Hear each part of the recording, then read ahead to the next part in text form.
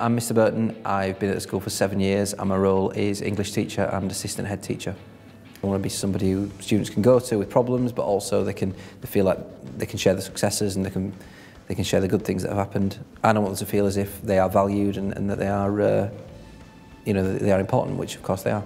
The important thing always for us when we were talking about the series, before the series was shot even, was the students' welfare and how they would come out of this.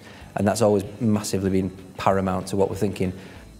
I would think that they would, in 10 years' time, look back at it as something that was a hell of an experience and that not many people get the opportunity to do at all. If I could watch back at my school years, I think it'd be very interesting to do.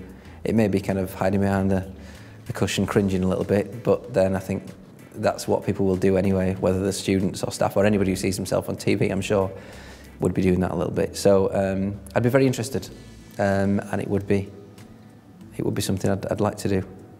I think the reason that Thornhill was chosen was because of the support that students are given and the unique kind of relationships between staff and students.